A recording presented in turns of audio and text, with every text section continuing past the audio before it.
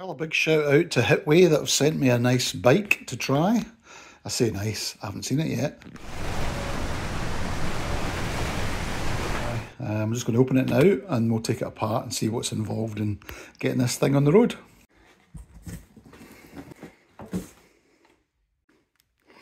Hit the road, hit the fun. I'm just getting better at it, but it's taking me a lot less time to get this one starting to assemble it. Got most of the packaging. I've just got to change the bars, move the stem round, get the pedals on, and we're pretty much there. I do like the quality of the mudguards. They're actually quite nicely made compared to the previous one I had. We've got all the manuals. The charger's really compact, which is great if you're taking it with you. Another standard pump, good size. Decals, I think, for the frame for some reason if you want to add more. This one also seems to have a suspension seat post at the back, so although it's a hardtail, you've got a wee bit of cushion in here. I didn't actually know that. Maybe it's peculiar to this model, which is the BK15. So with this HITWAY model, you get reflectors, what looks like a battery tail light, I think. Metal pedals, yep. What else we've got in here? We've got the bell. We've got another of those really good Allen key kits. Excellent, which I think also has sockets inside. That's a spindle for the wheel. We'll get that in a minute. And, oh yeah, excellent in this one. I didn't get that in any of the previous bikes. Got a nice cable lock. Actually, the pedals in this one are a plastic or a nylon of some sort. They don't feel too cheap though. They still feel pretty robust. Just possibly slightly lighter. And there you go, that's it. Surprisingly painless and a lot easier to put the mudguards on than the Dewhots version that I had previously. But actually, yeah, overall, I'm kind of surprised by the quality of it. The website doesn't really do it justice. I thought it'd be really nasty looking when it came, but actually it's a lot nicer than I thought. And the frame size looks smaller, so this will probably be used by Jan more than me. It's missing things like racks and stuff and built-in lights, but actually I don't mind it because it's nice and light and simple. There we go, and we're ready to go. I've just done the 1 mile test ride, and yeah, everything was pretty good. I've got 2 things to do. That mudguard is clearly on the wrong way round. That's what happens when you don't look at manuals. And the rear brake needs adjusted because it's just not powerful enough, and the brake handle, the brake lever is just coming in too far. So we'll tweak that, but I think it's a really honest little simple bike. Great introduction to e-biking, I would say, and I think my wife will really like it. We now have the mudguard on the right way round. It does look a bit better. Don't know why I didn't spot that in the first place. But I haven't checked the manuals.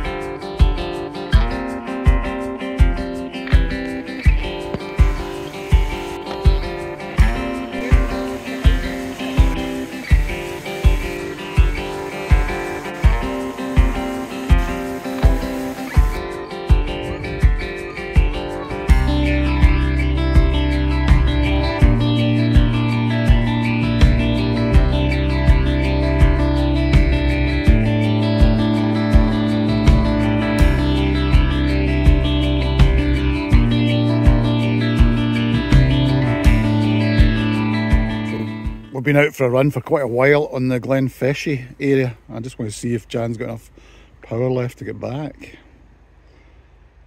And oh yeah, we're back to 3 bars. That's actually all right.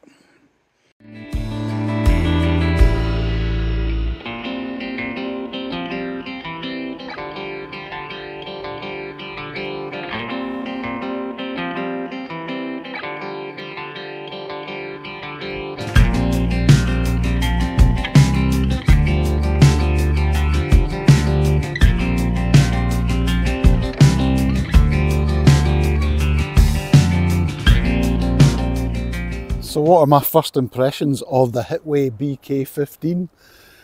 It's like a wee dog. I can't think of a better way to describe it. Imagine something that's simple and reliable and just does what you want it to do. It's probably quite a good way to describe the HITWAY. It's really cheap and cheerful.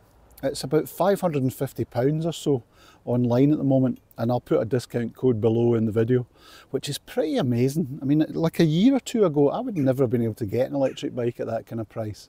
Yes, it's not the prettiest because the battery is external to the frame, and it's obviously nice to have that built in, but it's simple, reliable, and Jan said it worked perfectly well. You only get 7-speed Shimano with it. There's no rings at the front on your gearing, so you've literally only got 7 speeds. But you do have 3 power settings, and that will get you up and down most hills without any problem. I think up to about 25% gradient, which is more than you'll ever do. The cable disc brakes are okay, they're just straightforward and simple. Hydraulic would be better, but you're not going to get them at that price. It does come with suspension forks, which again are basic. There's no rebound adjustment, there's nothing you can really do with them. They're just spring loaded and they're there to try and cushion some of the blow. And the same goes for the seat post, which is quite good because it has a suspension seat post, which is more than I've seen in some bikes at a higher price. It has a built-in fairly powerful light at the front here.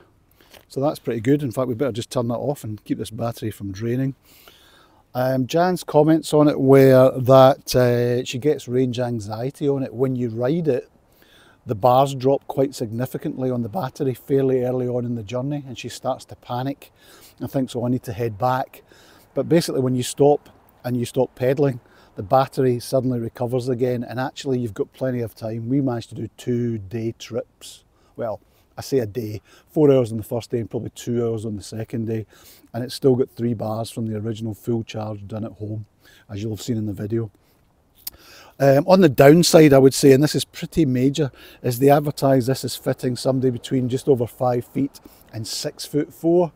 Don't kid yourself, this is a small frame.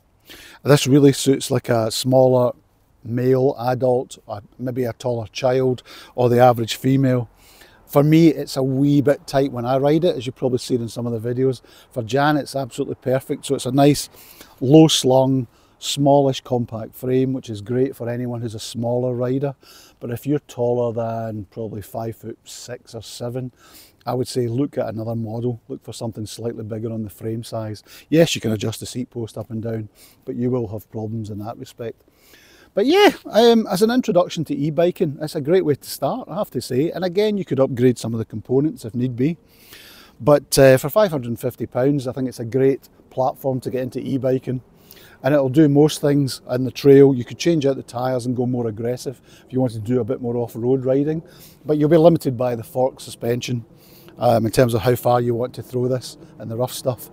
But as an all-round commuter and as an all-round just simple trail riding, fire trails that we did at the weekend, absolutely spot on. I really can't complain at that kind of level.